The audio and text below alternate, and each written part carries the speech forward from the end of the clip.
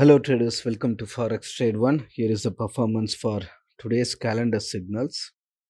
Today's date 24th of July, and today we gave these three signals: buy gold, buy Euro USD, and buy USOIL. These three signals we gave today.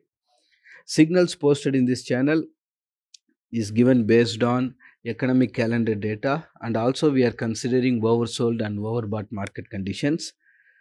As for today's signals, our prediction was price will rise over bad S&P Global Service PMI data, God willing. That was our prediction. As we predicted, gold price went up and made good profit for our followers. As this is the free channel, we did not reveal the level 1, level 2 SLTP, but we gave the direction that buy gold price will go up. And we revealed only the level 1 of USOIL in the free channel here. And USOIL made 0.5 point gain, and gold made very good profit today. Total 26 points we updated here. You see 26 points gain on gold, precisely traded from our given level. As we predicted, data was bad. S&P Global US manufacturing data is bad, and gold price went up. And Euro USD also made 30 pips small profit on Euro USD.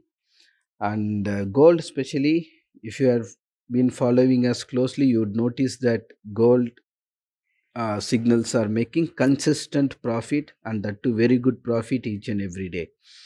If you want to know more details about our service, you see here we shared the premium channel screenshot.